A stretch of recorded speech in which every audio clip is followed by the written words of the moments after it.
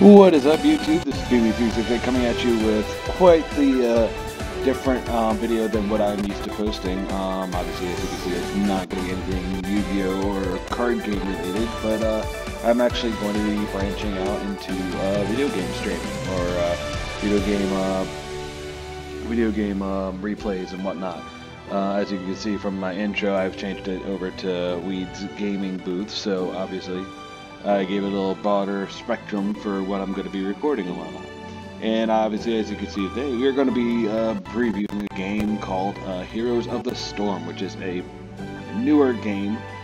It's about a couple of years old, but it's one of the newer games that Blizzard has come out with that basically takes all their heroes from World of Warcraft, StarCraft, I believe that there's some from, what's it called,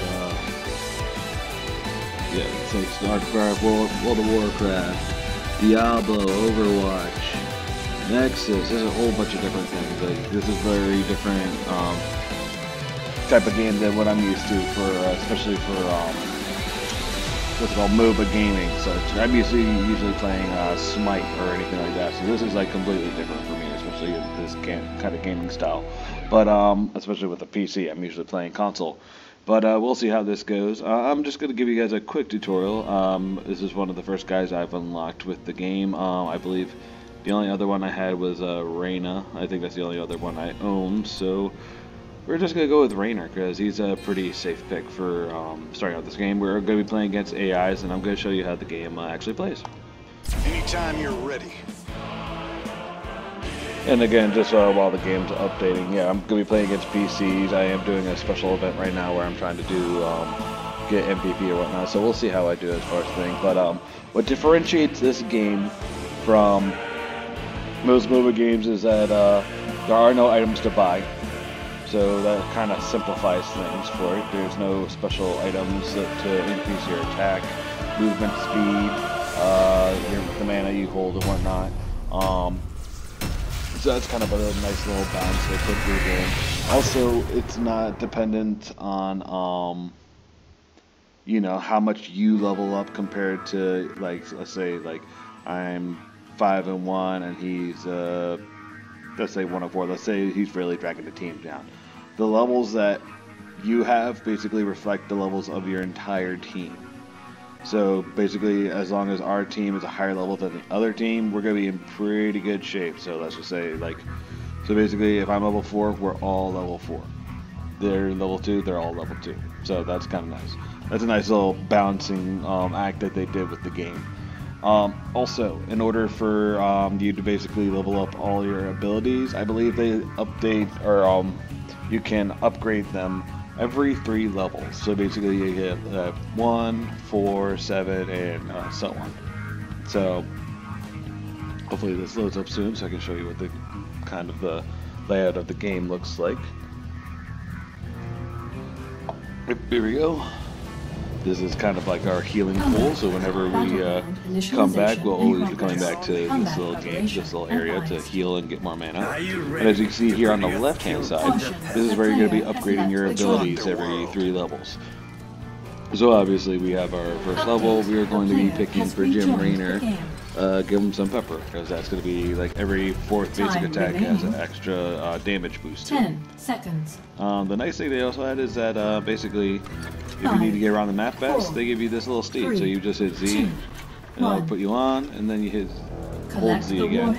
It'll give you back your mount, and then you can go around the map. So that's pretty nice. Down here on the right-hand corner, that's the mini map for the game. As you see here on the top, that's where you're going to be seeing the levels for all your guys and whatnot. So that's very nice.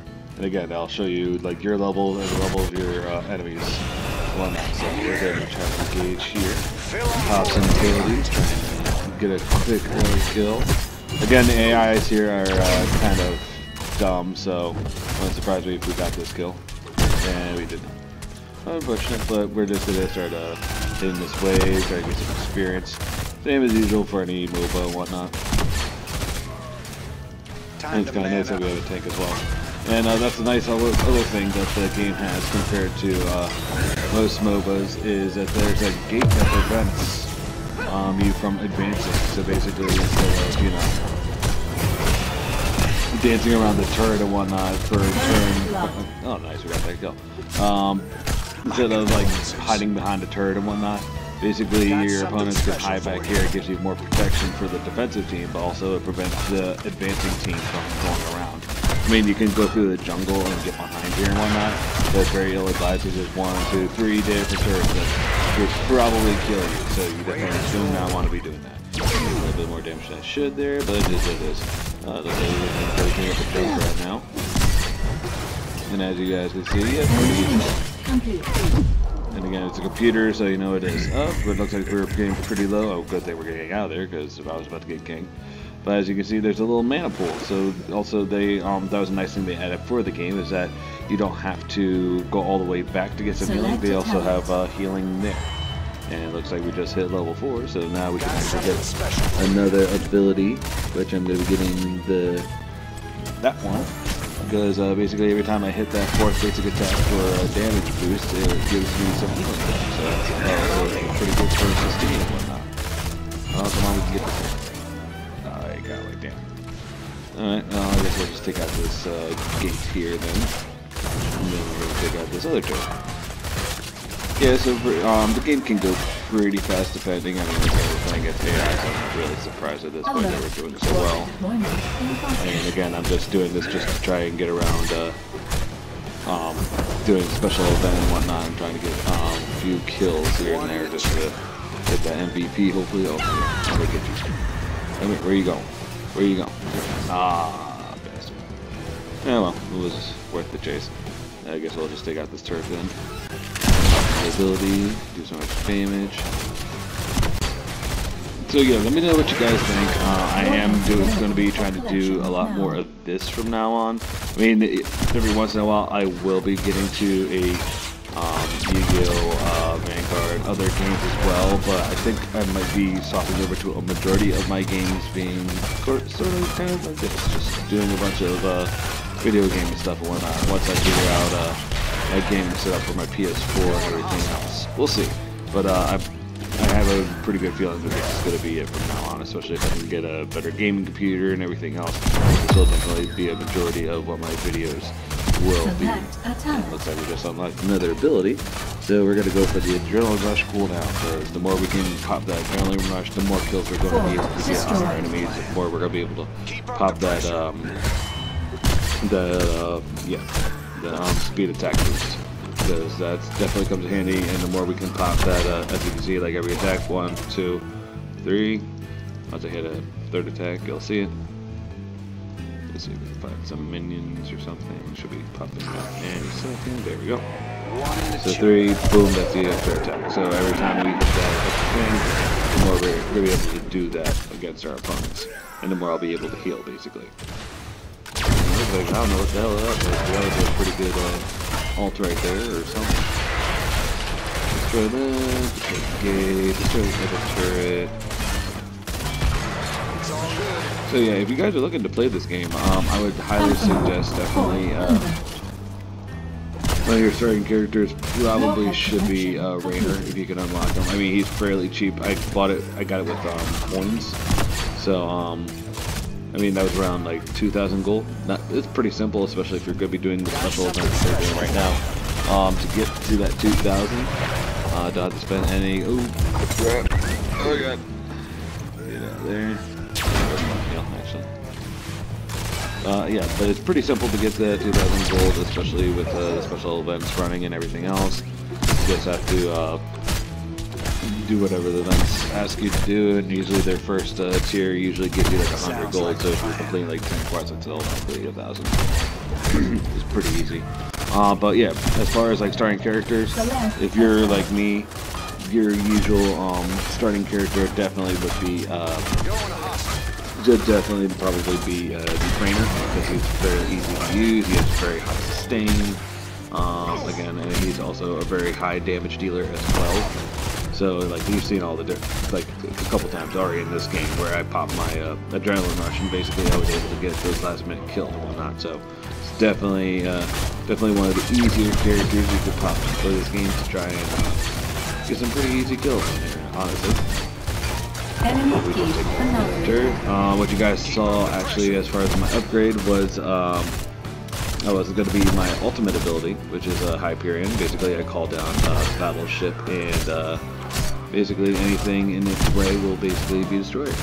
So our guys are pretty good. We're already in their base, so we're going to go and try and get in on this team fight over here.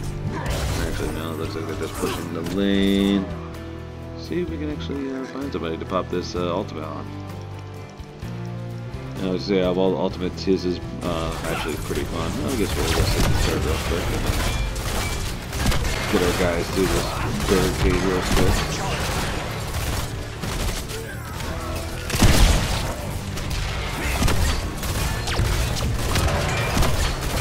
But yeah, like I was saying before, most of the MOBAs that I've actually done in this game, sorry if I'm really drowning in and out again, this is kind of new for me to be talking and playing at the same time. Usually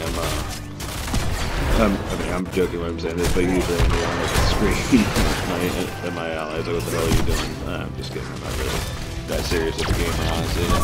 Normally I'm the guy that's like, guys, it's a game, there's no reason to really be anything, whatever. It's not really that serious. You have eliminated a key. Where's the enemy? I want to be popping my thing. I would have probably ultimate. No, kill these guys. Because that's part of the thing, and you know what? Screw it. There's my ult. That's my ult right there. Happy birthday. Guys, you can see it though. Hyperion just flies across the map. As long as there's anything in its way, it will basically destroy it. Ability. Ouch, that's kind of hurting. Pop my adrenaline rush. And so yeah, guys, that's a basic small game. Yes, very nice game. GG. But yeah, that's a basic concept of how Heroes of the Storm is. Normally there are other game modes and other things I can add. Unfortunately, it looks like I did not get the MVP for this game, and I didn't make it to the top, seriously. No. But yeah, that's the basic concept of how the game runs. You basically just kill the other team and kill their turrets and kill their main base. So pretty fun. As you can see, I'm at level 4. This is also another easy way of getting gold as well. Like after playing a couple games, I'm almost back up to 1,000. You get a certain amount of gold after each game, a certain amount of experience, and basically every time you level up your character, you do get a loot crate that can unlock you other characters, give you more gold, and probably some other stuff. But overall, that's the game. Let me know what you guys think of the play style of how I played. I mean, it is the first of hopefully many videos that I will be doing for my channel. But until the next video, this is BB368 signing out.